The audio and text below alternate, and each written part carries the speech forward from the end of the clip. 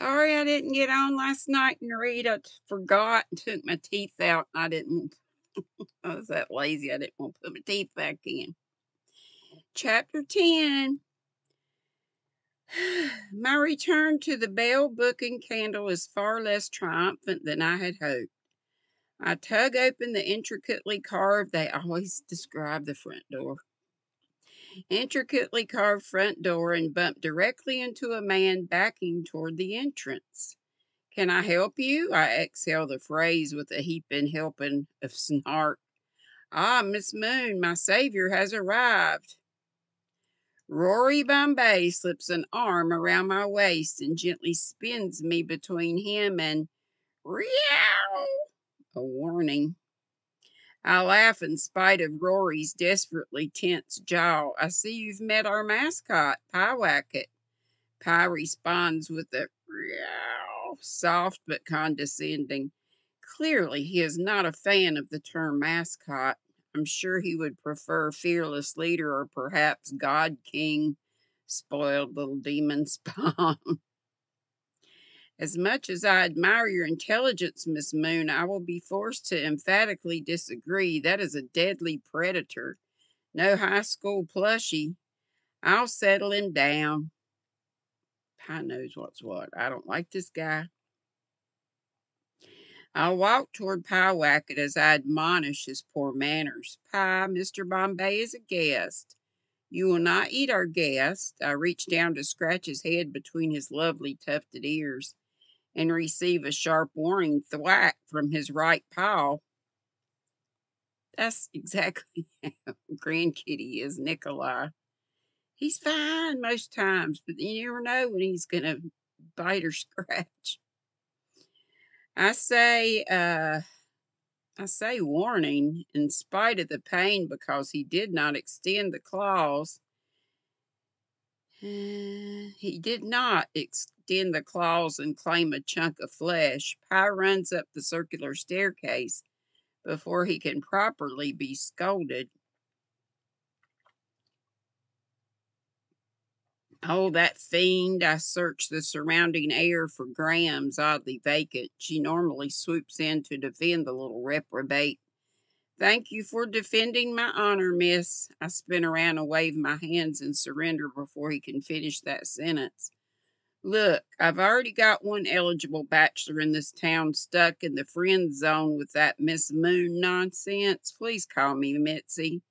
That sounded a great deal more flirt forward than I intended. I hope he can't see the flush on my cheeks. Rory's green eyes twinkle with amusement and his broad shoulders relax. "I'm flattered that you consider me eligible, Mitzi."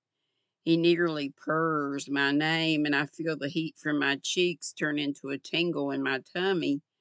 Eager to change the subject, I ask, "Was Twiggy helping you to find something?" He strokes his stubbed chin and shakes his head. "Not exactly." "What do you mean?" I believe her precise words were, "Get your grave robbing hind end out of here." I laugh much louder than is appropriate. "That sounds like her. What did you say to get her on her bad side?" "I was inquiring as to the possibility of gaining access to the rare books loft. Did you make an appointment?" He steps closer and lowers his voice to a husky whisper. "I was hoping for a private tour today." A fresh ripple of tingles washes over me, but it's quickly erased by a flash of icy warning from the mood ring on my left hand. I can't risk a peek, but I can sense with all my newbie psychic powers that something is not at all right. Rory steps back and narrows his gaze. "Is everything all right, Mitzi?" Something about the way he emphasizes everything sends another flash of warning through my aura. "I'm just spitballing here because I don't know what to call the area around my body that is not my fleshy actual body. I remember plenty of Sedona woo woo folks using the word aura like it, I guess that's supposed to be woo, was a real thing, so I'm trying it out." Rory takes another step back and straightens his wool coat. Perhaps I've caught you on a busy day. Next time I'll make an appointment. He bows slightly and disappears out the door before I can reply. I thought he'd never leave. Adult diapers. This is my life now. I'm 21 years old and I'm going to have to start wearing adult diapers because my grandmother is a terror ghost. I'm sorry, dear, but that man is bad news. You get Silas over here, he'll back me up. First, I'm going to change my pants, and then you can tell me all about how the road to hell is paved with sexy green eyed men. For goodness sake, at least give Silas a call before you go and change. Then he'll have a chance to get over here by the time you're ready. Graham swirls around me and puts on her very best sad puppy dog ghost face. I march to the back room and take a deep breath before I try my luck. Twiggy, Graham's caused me to have another accident. Would you mind calling Silas and asking him to come to the bookshop while I go put on some dry clothes? Twiggy slowly rotates her captain's chair, turning away from the computer screen and toward me as her eyes take in what I'm sure is a hot mess. She replies, Sure thing, Your Highness. Any additional mandates? Not at this time. I head upstairs and leave Graham's to honk Twiggy into submission. By the time I clamber back down the wrought iron staircase in my never trust atoms, they make up everything. T-shirt, Silas has arrived. Greetings, Mitzi. To what do I owe the pleasure of your invitation?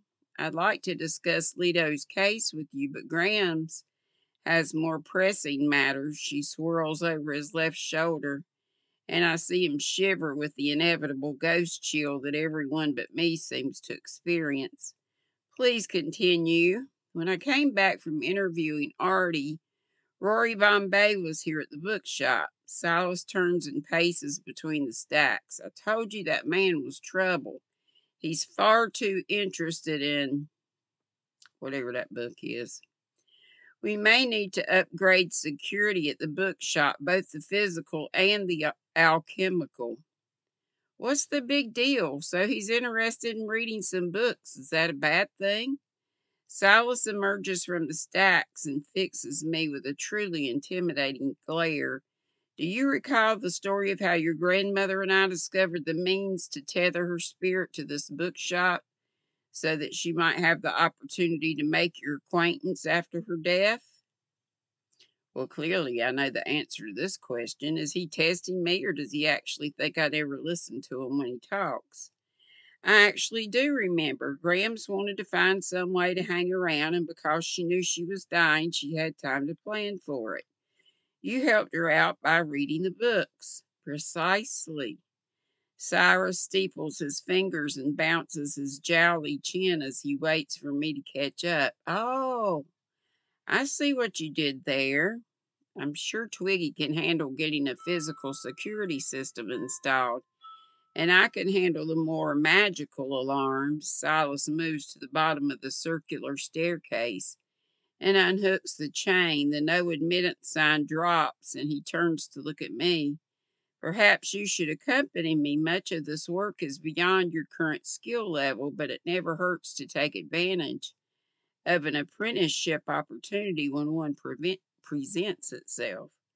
Sweet, I'm in. The disappointed look in his eye and the ghostly tisk from my grandmother warns me too late that my overeager response is inappropriate. He rethinks his route and steps off the stairs. We shall start with the side door. Silas in his crumpled brown suit shuffled to the door that leads to the alley. I fall into step beside him. Can we talk about my thing now? Certainly, Mitzi. So, I went to see Artie at the substation. She was the one who no, pointed out that the time of the accident could be calculated based on the amount of snow that had accumulated on Leto's body as he lay in the road. Sounds like an intelligent woman, sure, but it doesn't really help me. That information was already in the police report. I asked her if she saw anyone leaving the area, but she arrived long after the accident had happened. Driveways? I give myself a secret pat on the back before answering. I ask that. All the driveways in the Pines apparently empty onto the side streets, and the driveways on the other side of Pincherry Lane didn't have any tire tracks that crossed the street. In fact, she said there were no tracks in the snow on the other side of the body, almost like whoever hit him backed up, turned around, and drove back the way they came. And where did she find the body? I don't know where. He's not dead, is he? Am I so totally out of it? I keep talking about the body. She showed me on a map it was just between Spruce Street and First Street, just like the police report said. I asked her if she could be more specific, and she said it was probably somewhere around 1872 Pincherry Lane. Silas makes a little sound, which I'm not sure if I should identify as a gasp or a squeal, but in my experience, Silas does not squeal. He turns slowly, and the look in his eyes is proud and kind. Then you have your proof. Proof of what? Basically, every bit of that information was in the police report. I had a weird feeling that whoever stole the angel statue saw the hit and run, but I didn't find out anything new. I didn't get any piece of information that confirms my weird mm, cognizant message. Silas raises one thick gray eyebrow. Didn't you? I rummaged through the contents of the interview in my mind. It wasn't that long an interview, so it's not difficult to review the facts. Well, about the only thing that I didn't know before I talked to Artie was the exact place where the body was found. A smile grips the corner of his normally sagging mouth as he replies, Indeed. I glanced down at the mood ring on my left hand, and the boiling black storm clouds blow away to reveal that pristine footstep in the snow. What's the address of the house where the robbery took place? I asked. If memory serves, it was 1874 Pincherry Lane. His answer is equal parts smugness and satisfaction. I think I need to go see the sheriff. Silas places a firm hand on my arm. We must attend to matters here before all else. It's definitely not a request. An undeniable sense of compulsion floods through my body. However, I'm going to go ahead and convince myself that I've decided to stay of my own free will. All right, show me some magic. Silas removes a marking pen from his inside coat pocket. This is an ultraviolet marking pen. The symbols I will draw on the doors and window casings will not be visible to the naked eye. However, their power and influence will create the necessary barrier to any malevolent energy attempting to infiltrate the perimeter. Infiltrate? Perimeter? Are you like a wizard soldier now? As we have discussed on more than one occasion, Mitzi, I'm an alchemist, not a wizard, and my concerns regarding the intentions of Mr. Rory Bombay are more than valid. Did your grandmother share any of his history? His history? The man is barely 10 years older than me. I doubt he could have much of a history with my grandmother. Grams floats in with a regret. Hang on. Hint of regret wrinkling her ethereal brow. I hate to burst your bubble, dear, but that Rory scamp is older than he looks. I said, I suddenly don't think I want to hear this story. Well, whether you want to hear, I point to my lips and shake my head. Lips did not move, Grams. Well, you're going to hear the story. It's for your own good. She presses her burgundy. No. She preens her burgundy gown and begins. My fourth husband was affectionately called A railroad tycoon. I waved my hands to interrupt. Wait, I thought your third husband was the railroad owner. I mean, didn't my grandpa Cal Duncan own the whole Midwest Railway thingy? Let's just say I have a type, honey. My fourth husband, Joe Willamette, was also in the railroad industry. However, he was Native American. I think it was. My attention drifts as I wonder if the end of marriage number three and the start of marriage number four in such socially adjacent position.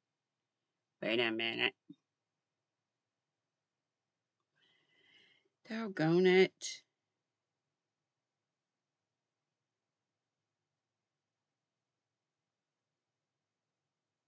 I lost my place. Okay, hang on.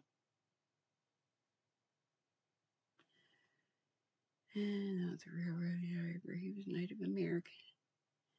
My attention drifts as I wonder if the end of marriage number three and the start of marriage number four in such socially adjacent position have anything to do with each other. I'd like your full attention, Mizithra. Formal name time. I think I was definitely on to something. Ghost Ma clears her throat loudly. As I was saying, Silas represented me in my divorce from Cal, and we formed a friendship. I smiled at Silas. Graham says you formed a friendship during her divorce from Cal. Silas chimes in. The friendship seemed to solidify after I secured her a more than generous settlement from Mr. Duncan. Would you two let me tell this story? Silas and I became friends, and as I started filling this bookshop with items that interested me, I began to build what is now the Rare Books Loft. Silas has always been a curious philosopher, and he would spend hours paging through the magnificent tomes I'd collected while I organized the day to day of the bookshop. Eventually, his knowledge of the arcane was as vast as any mortal could hope.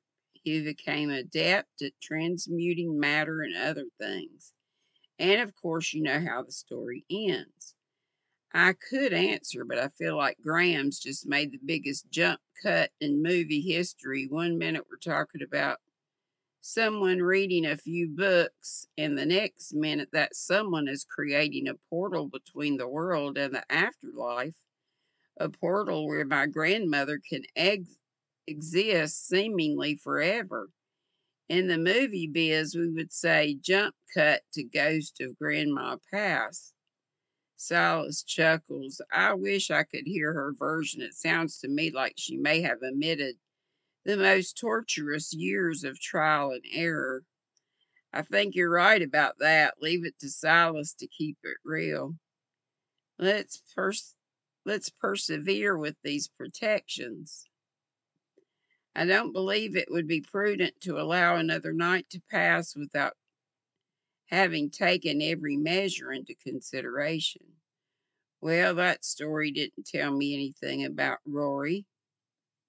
Rory shakes his head. Isadora, she has to know the truth. You can hardly expect her to heed our warnings on faith. Hereafter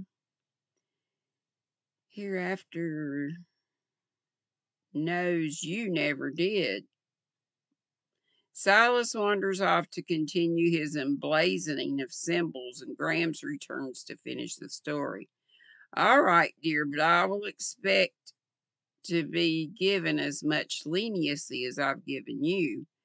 I opened my mouth to protest, but memories of mumbling names in my sleep bringing back questionable choices in the apartment and the recent interaction with Mr. Bombay, I choose to nod my agreement instead.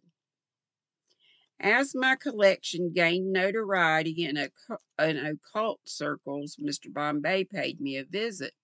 He was extremely interested in several of the titles that I'd purchased.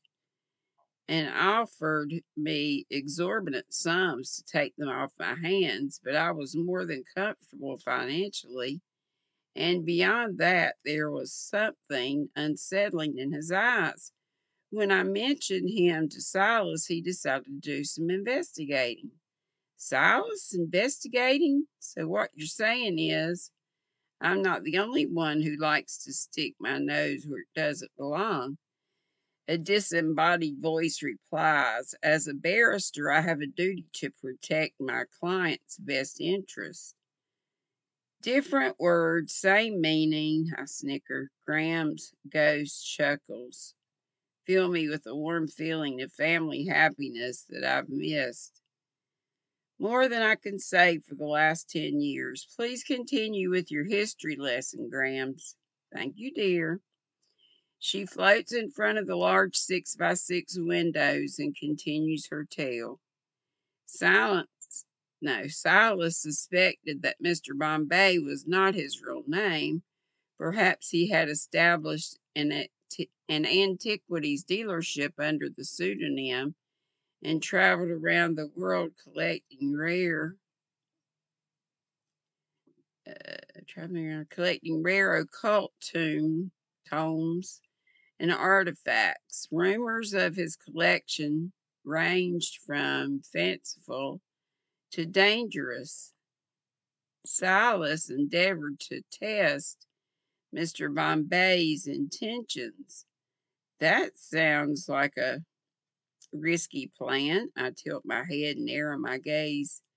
Grams emphatically nods her agreement. The we practiced the, for lack of a better word, spell that would induce truth, and then we invited Mr. Bombay to dinner. I set up an elaborate private dinner in the rare books loft. Of course, it was before I had purchased all the lovely desks paired with those wonderful uh, shoot, green glass shaded lamps. Anyway, I had the loft decorated with beautiful lights to create a magical setting. No pun intended, I'm sure. Oh, Mitzi, you're too much. Grams pushes a shimmering hand in my direction. As expected, he requested our invitation and arrived fashionably late with a bottle of 1805 Torrentus Madeira. During the course of dinner, Silas excused himself to open the wine and used alchemical symbols to transmute the liquid into the truth serum like we had practiced. It was my job to keep Rory uh, sufficiently distracted and entertained. I can't contain my overzealous chuckle. Distracted and entertained? Is that what we're calling it now? Now, don't you start with me, young lady. I'm a respectable young woman of means, and I simply needed information. I used the tools that were at my disposal. At my disposal. 10:30.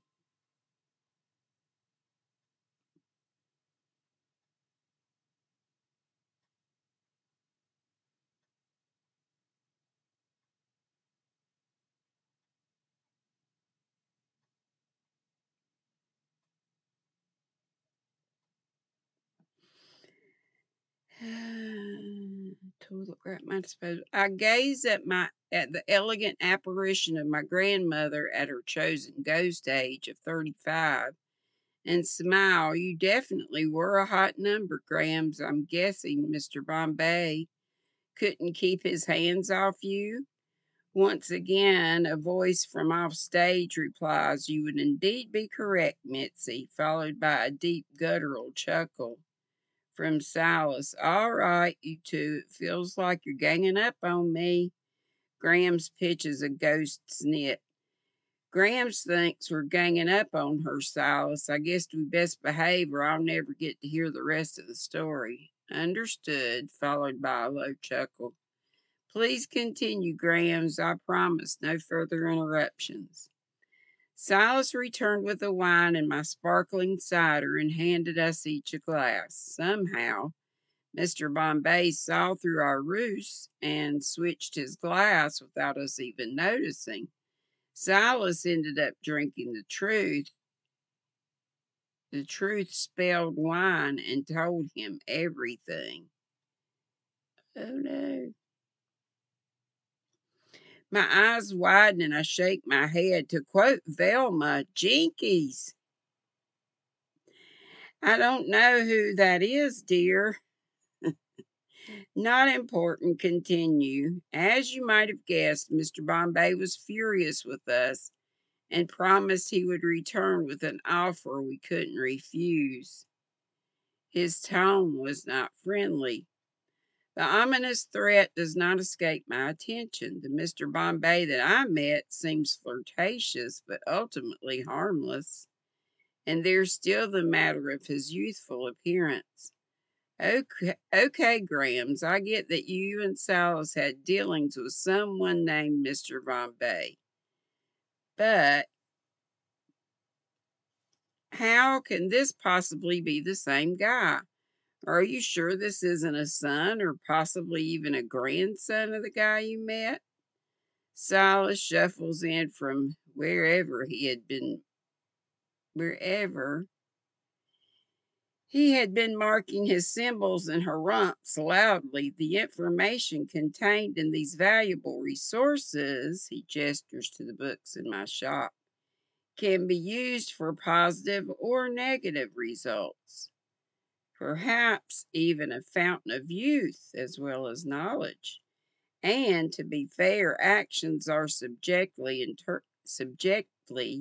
interpreted.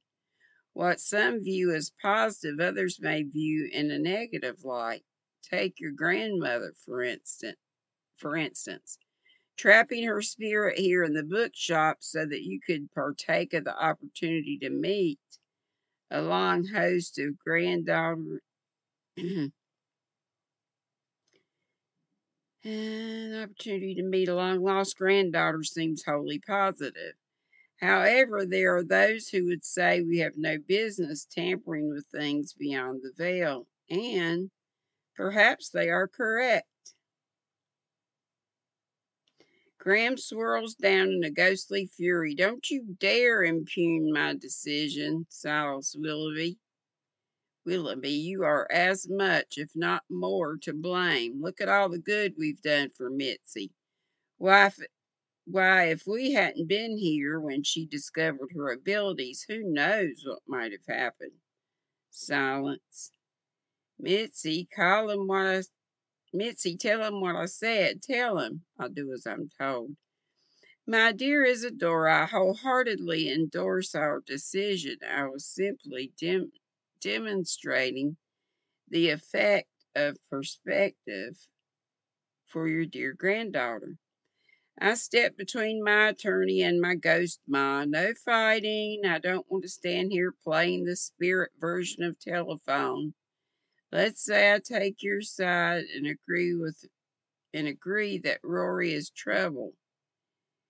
How do I combat his obvious powers and knowledge? I have some gifts that I don't really understand. A dodgy ring and a giant store full of books I've never opened that hardly reads like the resume of someone who saves the day. Silas adjusts his faded bow tie and smiles. Fortunately, you will most likely not be called upon to save the day. The protections I've put in place will discourage Mr. Bombay from returning and should also transmute his intention should he cross any of these thresholds and enter your space. Your grandmother and I shall worry about Mr. Bombay while you attend to tracking down this angel thief. I, I'd actually completely forgotten about Dr. Leto and the proof that confirms the clairvoyant or clairsentient message I received. Right, let me head over to call on Eric and see if I can stir up information rather than trouble. Grams chuckles openly while Silas has the decency to at least put a hand over his mouth. I'll see you two later. And that's it. And that's all for tonight. It's almost 30 minutes. Okay, chapter 11, hopefully tomorrow. Be sweet, don't be ugly. Love y'all. Bye.